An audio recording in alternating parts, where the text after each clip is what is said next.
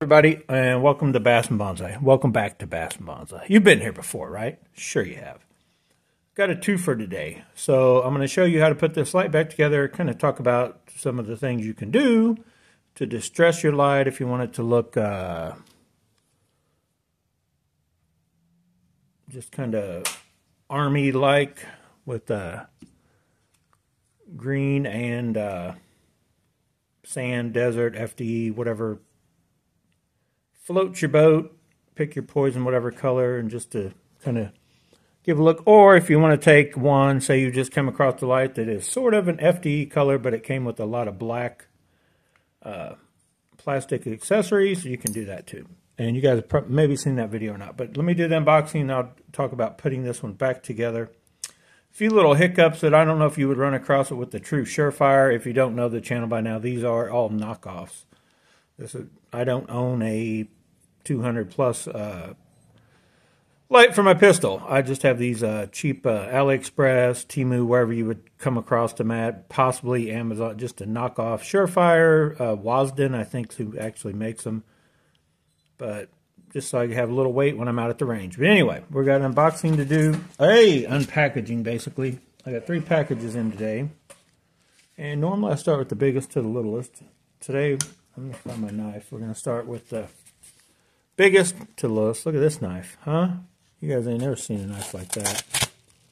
Ain't nobody ever seen a knife, well, unless you own a wood burner. Then you've probably seen a knife like that. So what do we have first? Ooh, oh boy. Oh, I've been waiting for this. I didn't even know it was coming yet. Oh my gosh. This is like a bonus. I'll probably make its own little video. It costs enough money. Deserves its own little video. But this right here is my Ranger Proof Johnny Glock collab trigger that I don't know. I'm sorry that I don't know the YouTuber's name, the channel that I saw it, but I saw this trigger first, and then I saw a YouTuber talking about it. It may not have even been this exact one, but he said they had a coupon code for Ranger Proof. So I went to their thing. These are like originally $94. Punched in the code. Sure enough, got it for like 75 bucks. So is any trigger worth that? I don't know. We're going to find out. I'm going to put it on something. Let's get it all the way out of the package. Now, as you can tell, so far what I have is a wrench to adjust something, and then the shoe itself.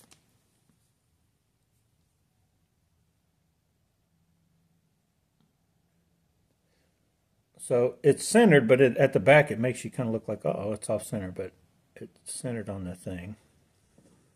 I don't know if I'm looking at I guess the way almost look like it's got a little point there. That's the way that when they put in that little etching in, it kind of left a little bitty dingus sticking out, if you guys see that. It's actually a pretty firm spring, in my opinion. I'm just kind of seeing, you definitely get some, like you can feel the traction. Like when you put your finger on that trigger, it's not going to slide around, which it usually doesn't a lot, but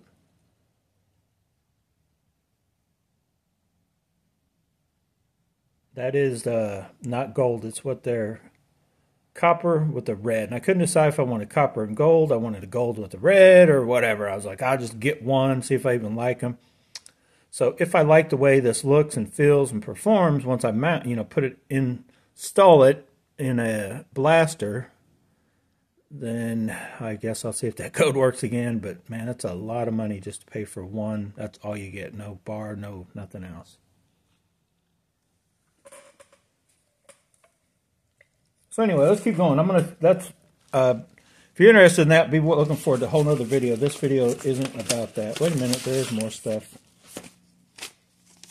Okay, they did give me a more of a actual kind of a step-by-step on what they recommend, I guess, how to install it. So you do get a little kind of guide if you're, if you're not a Glocksmith like I am, then they give you, I know what I'm doing. I don't need to, you guys know me. I don't read instructions. I know what I'm doing, right? Sure I do. Sure I do, until it doesn't go bang. Then we get the instructions out and read them and go, what did we do wrong? What in the world did we do wrong? So let's keep going. Let's get my knife out. Man, that is a brand new. If I could find my X-Acto knife, I'd put that blade in it. But around the time I got this, I lost my X-Acto knife. I think one of the kids ran off with it. You can't keep lighters because everybody in the house has their own candles, if you know what I mean. Those scented, whatever, Scentsy, all those different types of candles. So they're always running off with the lighter to go light their candle. So now this is for that right there, Glock 26. I was waiting for that to come in to see if I can get that setup to work. If you guys don't know about that deal, it's almost a disaster trying to put a Glock 26 slide and barrel on a 19 frame, which is a PSA dagger frame, and be looking forward to that. I haven't decided if I'm going to try it or not. So I may give it a shot. It's only a $50 lower frame. So if I goof up, I could always just take and sell the Glock 26 stuff or get another, I guess P80 maybe makes a Glock 26 version and slap it all on that. But I don't want a Glock 26. What I want is a Glock 19 with a compensator on it that the rail, it sets in the rail. So remember, we were putting that on there. You guys remember that story that is yet to be determined. So final package, let's see what we got in this. Let's see. Oh, here we go. Here we go. I was curious about this thing too, because up until I spotted this one, I didn't realize you could buy these like ready to go. I thought you had to do a Johnny Glocks thing on them if you wanted to do it yourself kind of deal. I didn't realize anybody actually already. So Orange County Custom Triggers, I think, is where I got this from. Off of eBay, of course. Let me make sure there's no other packaging stuff that needs to be talked about. Ooh. Got a sticker. Another sticker. I don't know what I'm going to do with these stickers, but I'm getting them. So, and I'm still not sure. I've got so many builds going on, which way I'm going to go where with the Ranger. The plan was to put it, depending on, and that's kind of why I got these barrels out here. So that copper goes more with the orangish color of the shadow systems than it does the PSA dagger color. So I kind of want to stick with, and so does this thing. But this, let me spin it around. This thing is kind of brighter. I need to, the whole, whether you get metal that's anodized or aluminum that's anodized when it comes to steel. So yeah, those, I think all those colors, that's a little brighter than the other three, but I think if I put those, the problem with the shadow systems, if I leave that barrel in the shadow systems, it doesn't take this. It's already got a Gen 4, and I don't think you can put this in place of where the Gen 4, maybe you can. It would be extended out a little bit, but I think it falls. I don't know. Maybe, who knows? Maybe I'll try it. Maybe I won't. I think I'm going to put all of this stuff on the green, the PSA compact lower with probably the green upper. It's a possibility I'll transfer the shadow system upper onto that and build me one ultimate, because the War Poet upper, the slide, is different than any other shadow systems you can get. So stay tuned. It's a possibility that could be what happens. But then on this trigger housing, let's open it up. They've already added, I think, unless they fooled me, I think it was only like 13 bucks. Shadow Systems, I have two of these coming from Shadow Systems. They have like two different versions. They're like $7.50 each. I ordered two of those, but I think they've shipped, but I'm not even sure. Those are coming because I'll talk about that in a second. Because I needed them because a dagger housing, where's the dagger housing at? I got one setting somewhere. The dagger housing doesn't play well in here with the Timney Alpha, the way you got to push that little pin that holds it. So I just was like, I'll just have a couple others. Plus, if you guys remember right, I've modified that one on mine, and it worked fine. But if you're going to be messing with the Glocks or Glock clones, it can't hurt to have enough of these cheap, you know, $7, $10 parts laying around in case you destroy one. So you get this and a wrench. Let's find out what this wrench does. So everything gives you a little Allen wrench. So, okay, so in here, if you look, I'm making sure they haven't put any other screws anywhere else. So, right in the back, if you guys have watched any Johnny Glock's videos, he talks about this. So they've already added it for you. They've already drilled through and put a set screw. You guys can see it sticking out there. And it turns, but it... So that's where you adjust your the end, at the end of the pull. So if you trigger gets set off, and then for the reset, so it shortens that reset. But if you guys have seen what they talked about, which if you're using... whether it be a stock setup like this, I think even the Timney one,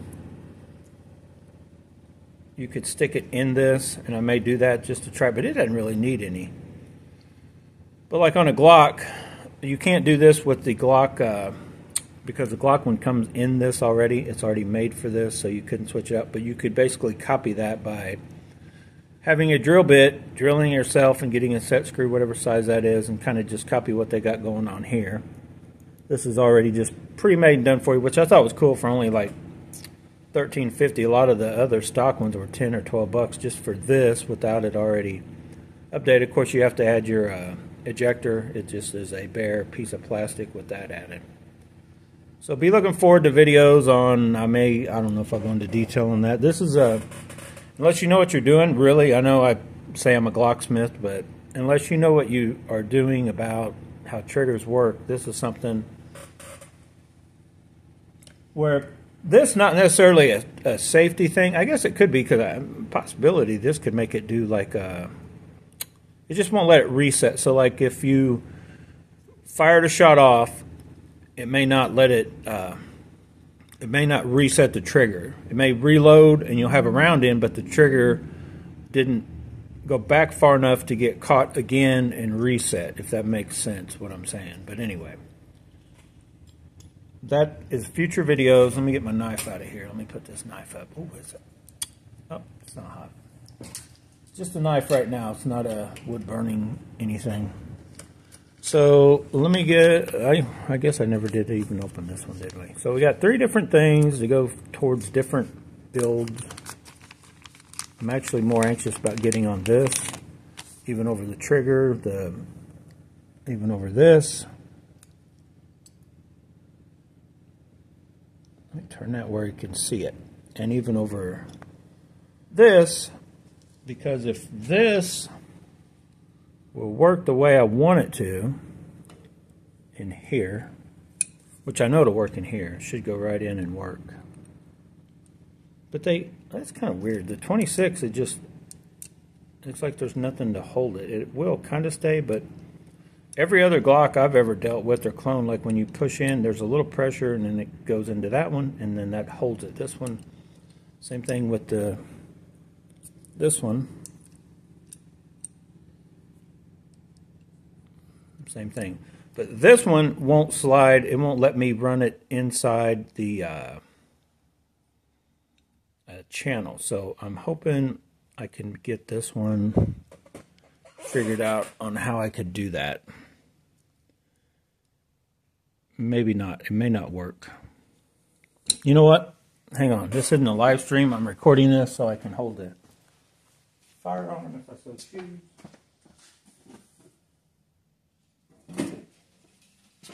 Okay, so we have a dagger. So a stock dagger, that's not cut out. I cut that out. It will hold Gen 5 now. A Glock 19 Gen 4 or 5 barrel. slide will work on this thing now. The trick is, if you wanted to do that, and a few people asked me about the PSAs and what should and shouldn't work.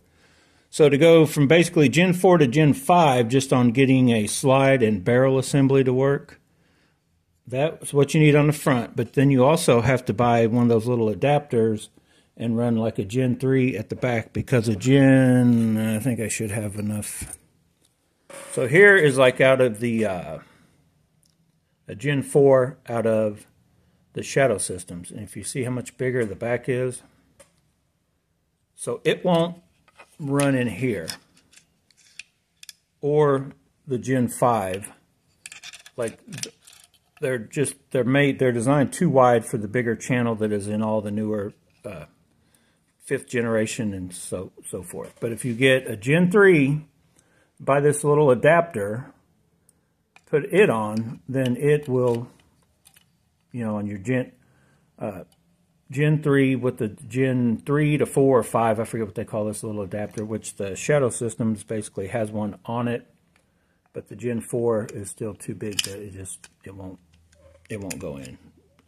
So that little trick cut out in the front, so your front of your slide fits in and will go all the way to where it stops. And then the only other trick on the back is you have to, on the slide you're using, if it's already cut out, if it's a Gen 5, but see that little notch,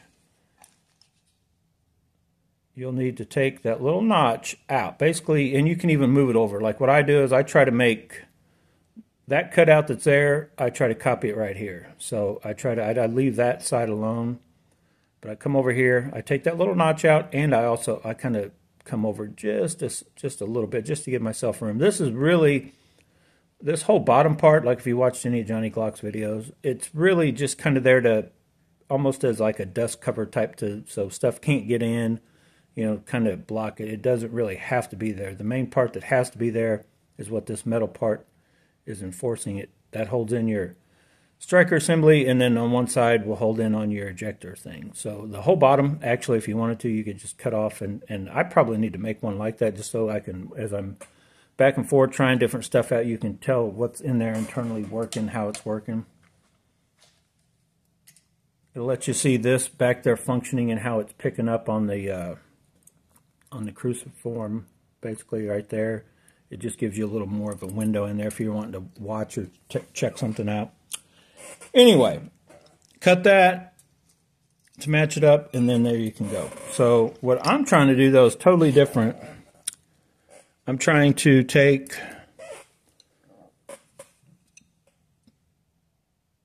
and it's got a Gen 3, so it'll work. I'm trying to take this right here. I don't even know what I did with the other. Here it is, way over here.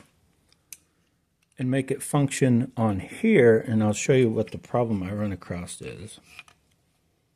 Oh, I can't show you guys how to do that no matter what. So I can explain it, I can't show it, I guess. Oh man, I got to change that out, because this one I put in the Gen 5, because if you put in the Gen 5, and actually that's right, if you don't have to, that little cutout I just said, that's only if you run a Gen 5 trigger, which I would highly recommend, like the newer style. They just kind of work better, or whatever. Anyway, oh boy. So now I gotta get, where is my, do I have one already cut, or do I have to pull one off another firearm? Anyway, we'll go more into that later. Sorry. Be looking forward to that video. This video, what I wanted to talk about is this light. So let me make a little more room. If you ended up getting one of these and you want to color it like I've done here, and you've seen in a few other videos, the simplest way is just take a piece of masking tape, tape off that, and then just spray it whatever color you want. If you do want that to show through, or a worn look, all I did was simply took a little, completely cleaned it, took just a little dab of grease, and put a little grease where I wanted to be able to wipe it off, basically. And if you do that, you got to be real careful. I put a little dab of grease there, a little here, hung it through a little hanger right through here, and then just, after I taped that off, of course, and then just painted it. And then basically several hours later, you probably ought to give it a whole day. But then I came in and I rubbed the grease off, and I can rub it more. And if that's just paint, it's not Cerakote or anything. I did the same exact thing on this one. And as you can tell, on one side I missed a little, but that's fine, because these are going to look more worn in as you run them, especially if you run them in a holster or something. That's going to fade off in the color, which that's black, and then this is that whatever color. It's kind of like this, but it's a little different than even that. It actually comes closer to matching the PSA barrels than any color. But we'll fade through, and it'll look pretty cool, I think. Even faded, worn out. And you could also, after you went to that point, you can take something like, let me see if I have it here. You can take something like this Brillo pad type thing and even have more of the other colors coming through your whatever color you painted, or you could just do a light mist on the light just to change it up, right? Because this was, this and this. Just to get it to where I'm going to put this one on the sniper green color of the dagger.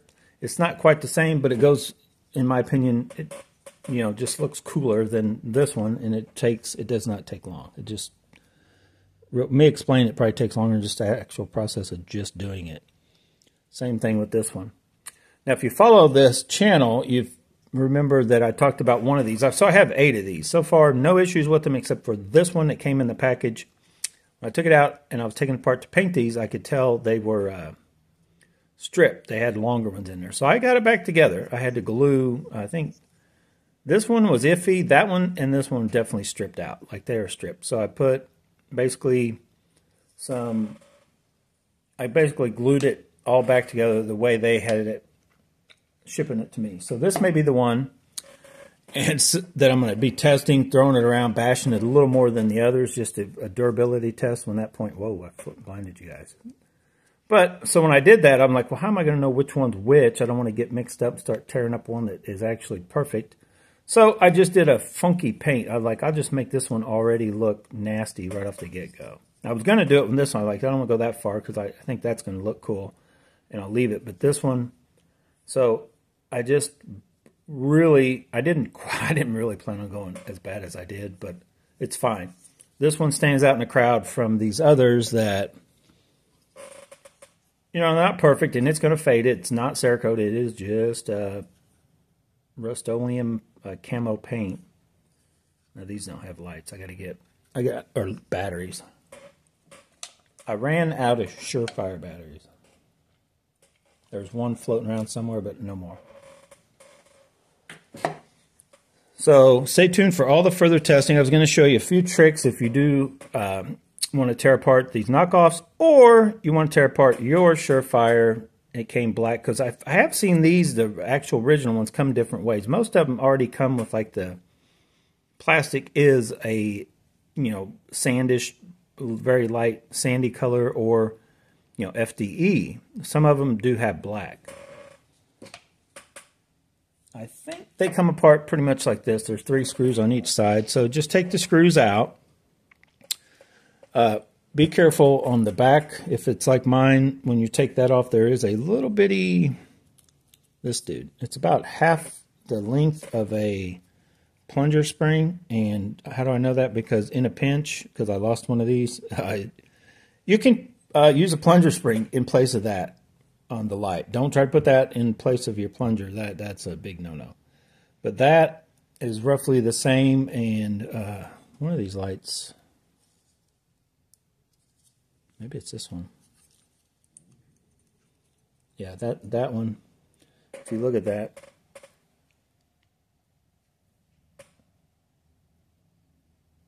that's actually a plunger spring, not the actual spring. It comes on it because I lost one. It just went flying. And if you can tell by the Glock parts, I had several I bought in a lightweight and a whole nother 2 extra kits kind of thing. So I had an extra plunger spring to use.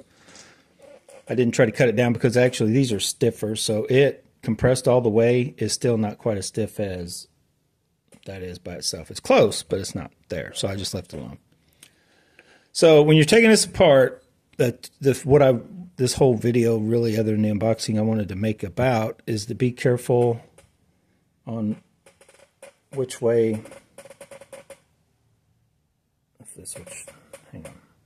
If you look, it's smooth, and then there is one side that has this.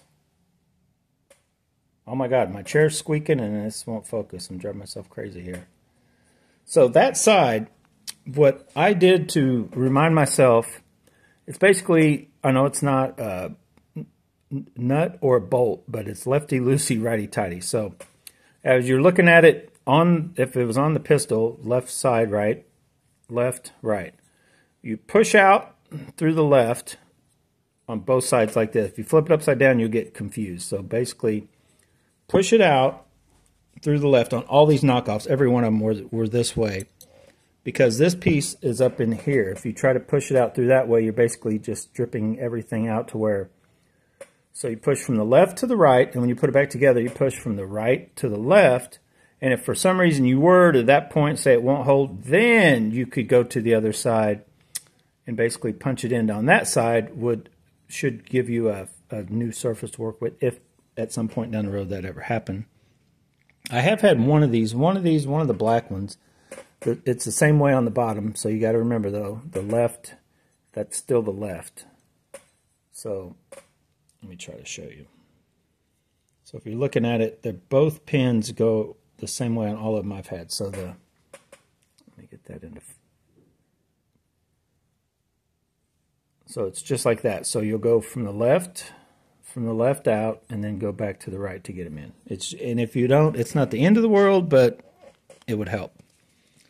So as far as painting goes, the painting was real simple, and I don't even worry about, I hang these up on the, actually just use I have this, it's almost like baling wire type wire. I bought it at an auto parts store. I don't even know what it's really for, but a bigger roll of it. So I kind of kink some of that wire on this end, and then where that's hanging, then I can manipulate it, move it around, paint it or whatever. And I don't worry about if you get paint on here, it's no big deal. Now when you go to use it, you'll need to scrape just that. See, I hadn't even scraped this one yet. Just that top, that's what touches the battery. I guess I could show you. No, that one I didn't even open up. This one you don't even open up to do the painting on, but any of these that have been painted. Let me show you this one. This got batteries in it? No. So they're all going to look like that. Now if you want to take your time and tape that off, more power to you. I'm not all into it because it's real simple just to scrape those two little pieces. Light comes on, works just fine. But then putting it back together is pretty simple. You just put that goes in there. The long pin, like I said, from the right end, puts that back in. From the bottom, same thing. From the right, you put that in with that little spring we just talked about right there. Pop that pin in from the right. That's your whole thing to actually, the light would work after that. And then all the upper stuff is you'll pop this on. You don't have to do it. The pin will already be in. Pop that piece in. That'll fall down in its little hole. And then you reassemble the top. And remember, like I said in another video, as you're tightening them, if it's real wobbly on your gun, hold, put the 3 on, hold it in as you tighten them up. And on the right side, the one without any cutouts goes on the right. Kind of hold it in towards the center as you tighten them, and it will give you a tighter fit. Same thing on this one, tighten that side up, spin it around, hold in while you're tightening these up, and hold in. And that will take any, it may make it too tight. You may have to be like, oh, that won't even slide on my rail. And then you may have to I would recommend just loosening one side a little bit, and then to get a good tight fit. So anyway, that's just what I wanted to talk about. If you have any questions about any of that, be looking forward to, I guess, see which one of these is my ultimate build. If this would end up working the way I want it to, I've had it in a few other videos where I have this. I just have a protector on it right at the moment, but where I have this on it, man, that just, and the way it fits on the length of a Glock 19, it just looks awesome. I don't know if I'm going to get it to work. If not, you're probably going to end up seeing my shadow systems on something will probably be my favorite. I don't know. It could be that the Glock I already almost have totally done. That thing looks pretty cool too with the ports, gold barrel, this barrel here. And this thing is already shows, I mean, it's a $50 gold barrel. The gold ain't going to stay forever. I'm just telling you guys that right now. If you thought it would, guess again. But all my builds are going to be kind of Gucci-inspired, battle-worn builds. I don't want any, you guys know the deal. Not big on the fanciest of things, but I want decent looking stuff. Anyway, I'm going to get out of here. Thanks for watching this unboxing. A little quick look on the lights and other stuff going on. But look back, I try to keep putting out shorts just to pull people into the channel, since now I'm kind of into some of the firearms. Still going to be doing the fishing. I just don't know when. We're in the middle of winter. It's snowing right at the moment. Actually, I've been driving snow all day. Just got off work. But bonsai trees, if you're a bonsai viewer watching because of the bonsais, you're a trooper, because I haven't done a bonsai video in probably 4 or 5 years. But maybe when I retire, another 13 years, I'm going to get back into bonsai. Or if I just get tired of shooting or fishing, may go get some bonsai trees.